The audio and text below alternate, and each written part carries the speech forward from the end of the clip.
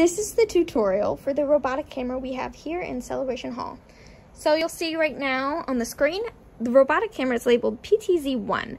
It's black, so the camera's not on, so we need to go turn it on. And if you ever need to see where the camera is, it's right up here on the ledge.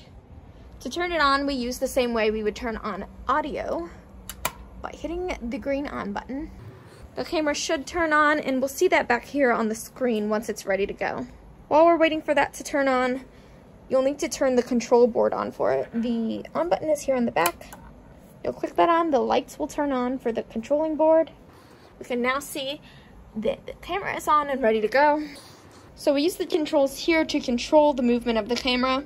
So this joystick right here controls the tilt, the pan, and the zoom of the camera.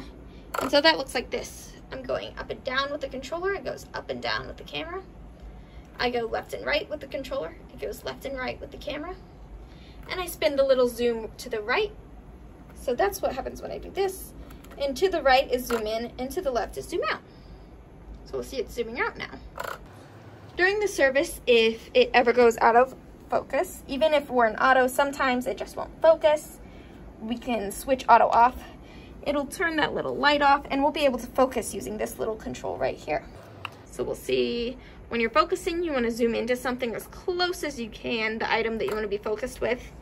And then I'll move it either left or right and adjust it to get the item in focus. Another good thing to do is if you're out of focus and you need to catch focus really quick, you can try hitting this one push autofocus button, and it does a really good job of getting that focus in.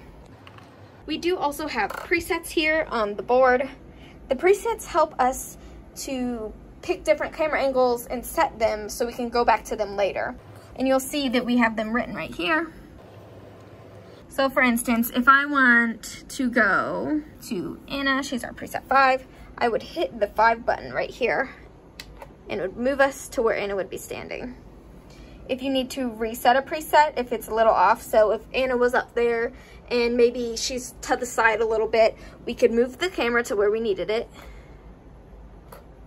Then we'd come down here, we'd select preset 5, it'll flash, and that's saved our new preset. So when you're going back, I hit 5 again, and it goes to the new location of the preset.